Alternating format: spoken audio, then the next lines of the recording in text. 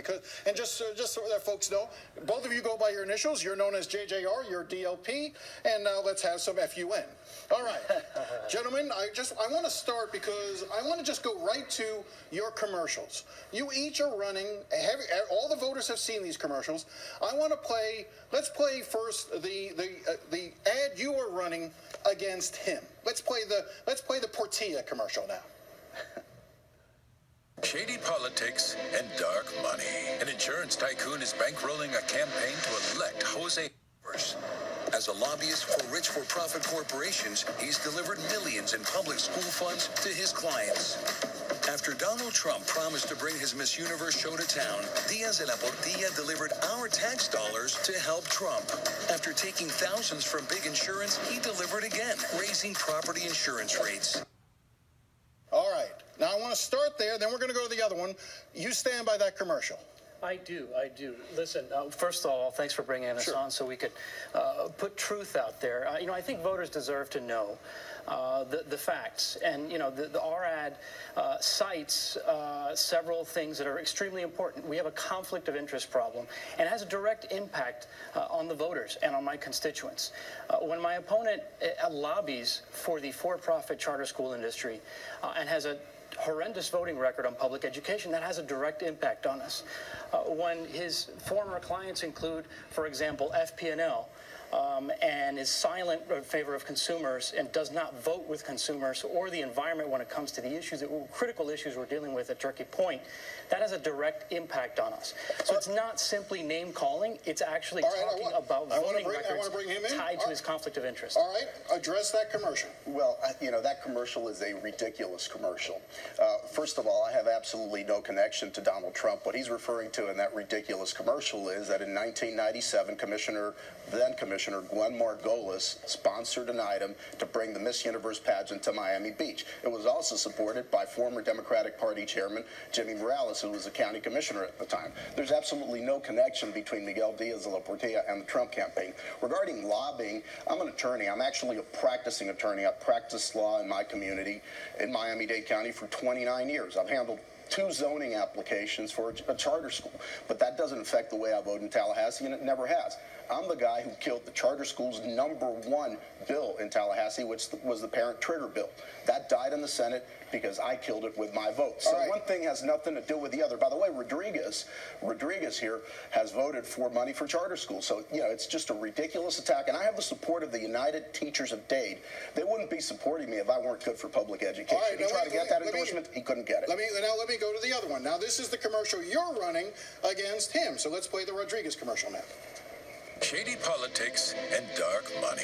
An insurance tycoon is bankrolling a campaign to elect Jose Javier Rodriguez. Big insurance and big money means Rodriguez owes big favors. Pay-to-play Jose already took over $2 million in dark money from lobbyists and big insurance. And he let our insurance rates go up 15%. Rodriguez gets elected, the big money donor gets influence, and we get the bill. All right, where did you come up with the $2 million figure? Well, when you take a look at all the dark money that's gone into... What is dark? First off, define dark money. Okay. Dark money is money that goes into C4 corporations, and these entities do not have to report contributors nor expenditures. And then what has happened in the Rodriguez campaign is that a particular insurance tycoon by the name of Chris Feinlater has put money into a C4 and then laundered it through another entity, a PAC, to fund Rodriguez's campaign. Are you suggesting there's anything illegal with that? No, it's legal, but it's hypocritical of Rodriguez to claim that he's Mr. Clean when he has all this dark money, insurance, dark money financing his smear campaign against me. And I'm a public servant who has been around this community, practiced law in this community for 30 years, almost been around this community my entire life, and I'm a person who has a solid track record. Rodriguez is using dirty, dark money to finance his campaign. All right. And it comes from insurance interests and lobbyists. All right. I want you to address it. Well, I appreciate, once again, the ability to respond to this. All of the attacks that have been lobbed at me are smoke screens. They're trying to fool voters and put up a smoke screen so that he can hide behind his own record. I'll point out a couple things. One, I have a perfect record fighting for consumers in Tallahassee against insurance, including getting a bill passed this year against property insurers to protect my neighbors and homeowners. And I think I would point out a couple things about that ad. Two things. One, again, it's not cited. We don't know what he's talking about. And when it comes, and again, what's behind the smokescreen? Senate Bill 408 is something that Portillo voted for. He's the only Republican in Miami-Dade who did so. Flores and Garcia did not join him. And what was that bill? 408, the press, the Sun-Sentinel specifically, predicted before the vote that this bill would have the effect of increasing insurance rates. It did.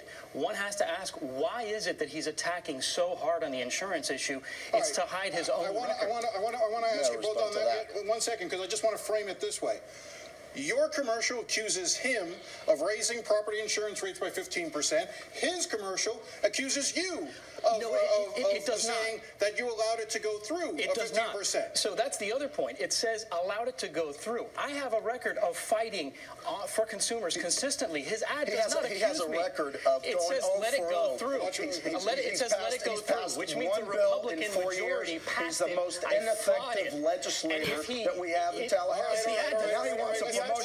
He's in bed with insurance interests. He's in bed with insurance interests, and he's being financed by Chris Feinlater, who's an insurance tycoon. That's a fact. It may be an inconvenient fact, an inconvenient truth for you, Rodriguez, but it is what it is. All right, because when you talk over each other, nobody gets to hear. So I just want to ask you directly. The bill that he cited that says that eventually allowed insurance rates to go up 15%, did you in fact vote for that bill? That bill was a consumer protection bill, Jim. That bill had nothing to do with raising anybody's rates. And in fact, rates are set by the Office of Insurance Regulation. So that's another real stretch and lie here by Mr. Rodriguez. Let me tell you what the bill did. Let me just ask you this. If insurance rates are established by the insurance commissioner, then why does your ad attack him for raising insurance rates? Because here's the thing. There are a lot of cost drivers for insurance. One of them is fraud. One of them is fraudulent claims being filed, a lot of them here in South Florida, unfortunately. One of the issues that we have here are a tremendous increase, 1,000% increase in non-hurricane related water damage claims. That kind of fraud jacks up the rates. What I tried to do this last session is I sponsored a bill, got it through 4 committees, was ready to bring it on the floor. It failed in the House. That would have stopped the fraud. He's done absolutely nothing about insurance. He's actually done absolutely nothing about anything. I want to bring you a chance to respond, then I want to move on to another topic. So do you have a response for that? Yeah, absolutely. Once again, just listen to the ad. It says that I failed to stop. We can't stop everything because it's a Republican majority. But again, I did get a bill passed working with a Republican colleague to protect homeowners. Yes, it is. It wasn't 931. Look it up online. That's somebody else's bill. He's trying to take credit for somebody else's work, which is as dishonest as it gets. Wait, gentlemen. You raised what's absolutely false. Gentlemen, please. In the House. You just raised an issue that I want to bring up with you. Absolutely. One of the arguments that he makes in support of his candidacy is the Republicans will continue to control the state Senate moving forward. It is not going to flip to Democratic hands. Therefore, he will be in a better position to represent South Florida because with his seniority, he'll be able to be in leadership positions in the state Senate, whereas you will not be able to get much done in the Senate as a Democrat in a Republican chamber. Absolutely disagree for 2 reasons. Sure. Number one is that if you look at his voting record, he has not been representing the community well. Again, we'll probably talk about the gun issues. He has a solid voting record in favor of the NRA and gun lobby until the very last minute when he has to face voters for the first time in 6 years. And the second point that I'll make is who is he representing? He continues to deny to the voters that he's a lobbyist. All right, let's not use props. It's a public record. Let's not use props. Public records. You know, I have some props too, and let me tell you the prop that I have. Rodriguez has passed 1 bill in 4 years. He hasn't put a penny in the budget for any institution or any project that is important in our community. The guy who killed the bad gun bills in Tallahassee in 2015 and in 2016, Campus Carey, is the person you're looking at on the screen. They sailed right past Rodriguez. He couldn't do anything about it. He didn't get anything done. He's one of the most feckless and ineffective state legislators we have. Right, 1 bill in 4 years. And then he tries to steal credit for somebody else's work. The reality is that he files these 1-page co-sponsorship forms and then tries to steal credit for other legislators. That's just wrong. All right. So he raised the gun bill. He said that he stopped the on-campus bill. You're saying that that's an aberration, but yet he does have the support of Bloomberg's group, which is the anti-gun group. Sure. Well, listen. Once again, if you look at the Miami Herald's endorsement of me, they call him out on exactly this point. Again, the Miami Herald endorsed me for my hard work, and yes, I have co-sponsored many bills. Many times, Republicans come to me for consumer measures, and I work with them. Sometimes I ask them, and we work together. That's how you get things done in Tallahassee. And on the gun bills, again, the Miami Herald called him out and said that other than this, he's had a consistent record for the NRA and for the gun lobby. Go read their endorsement of me, and you'll see it right there. Do we have to wait another 6 years? If he's elected, do we have to wait another 6 years for him to do what, honestly, no one in this community thinks we should have guns in dormitories? Okay, let me just quickly say what people should read is community newspapers' endorsement of me. They should ask themselves, why are the United Teachers of Dade supporting me?